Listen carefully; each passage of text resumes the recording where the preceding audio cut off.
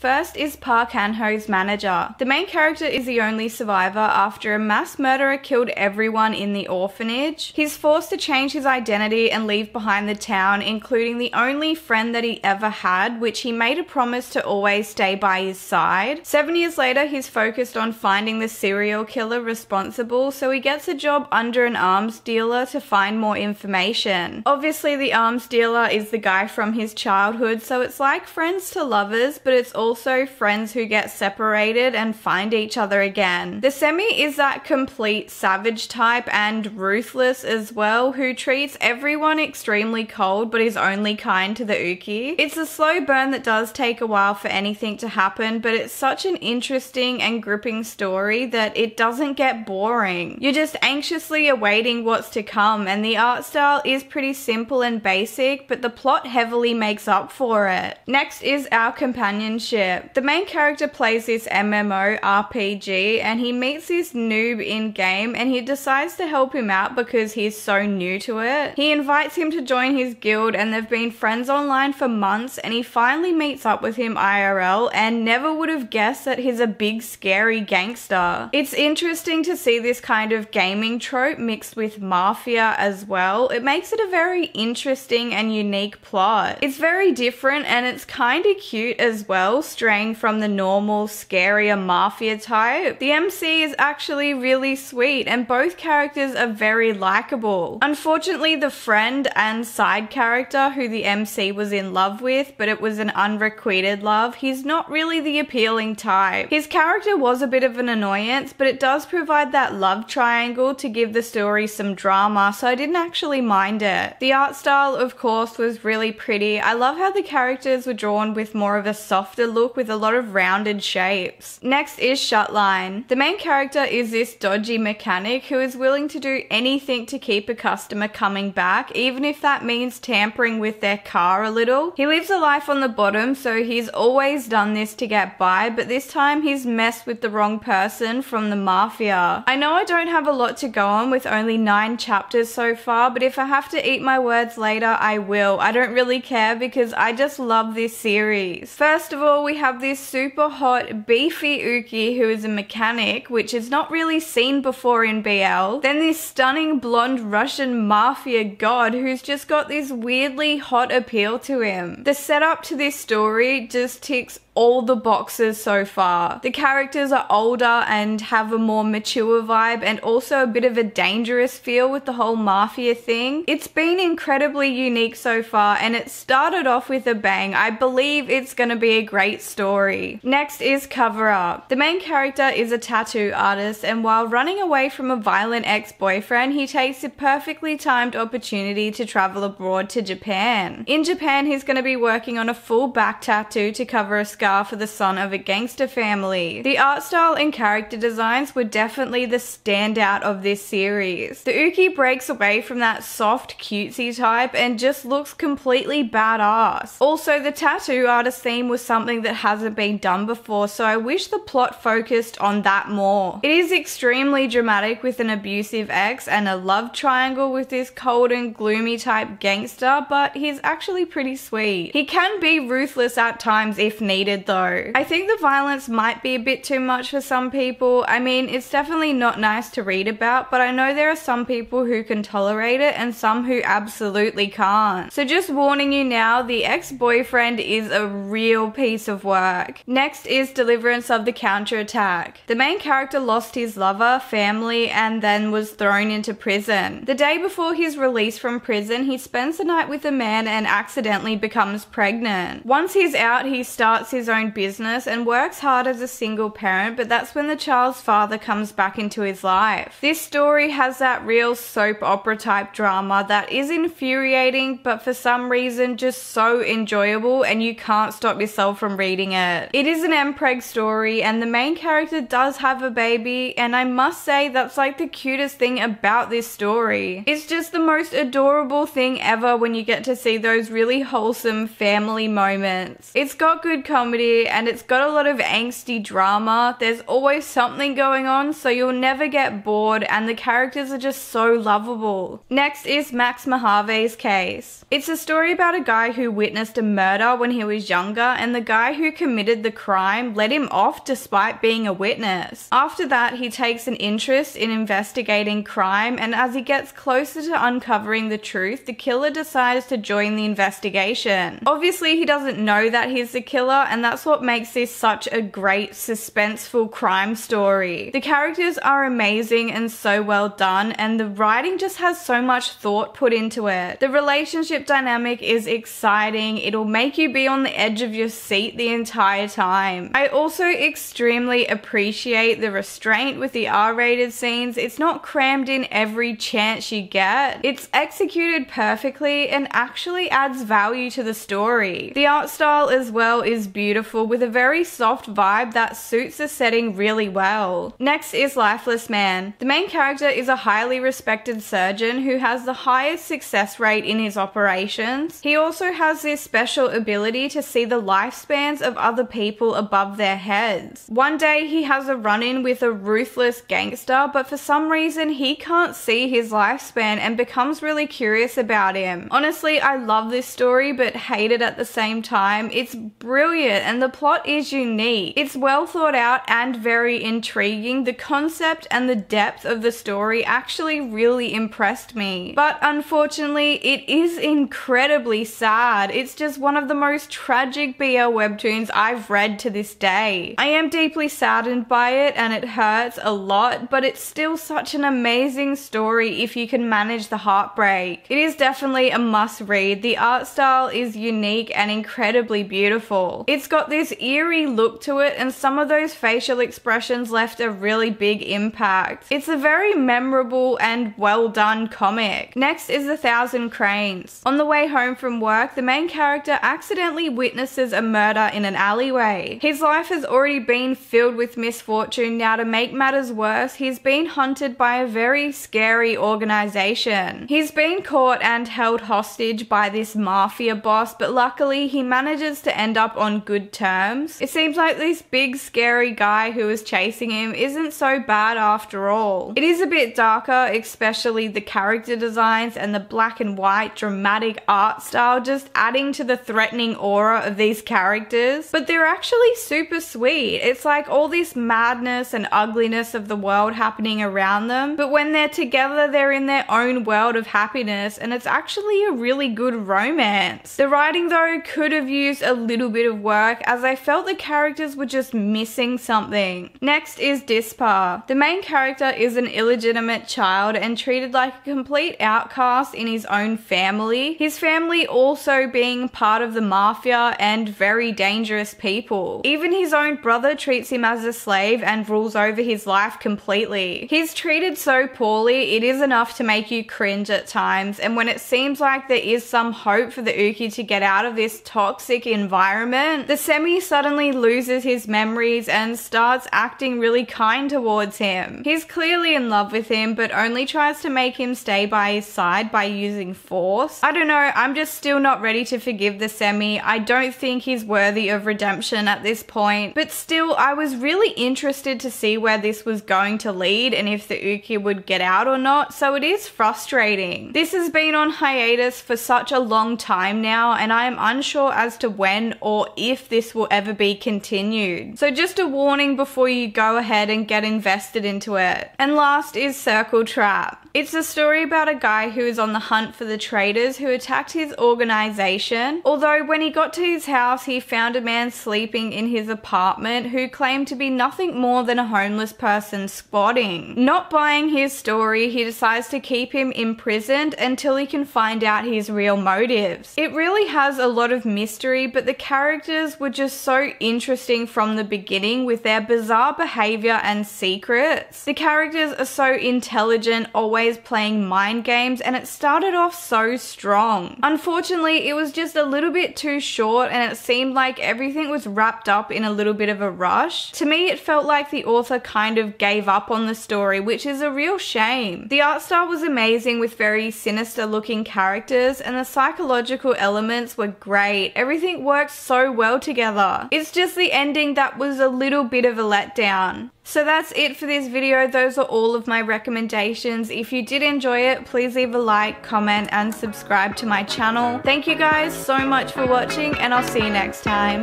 Bye!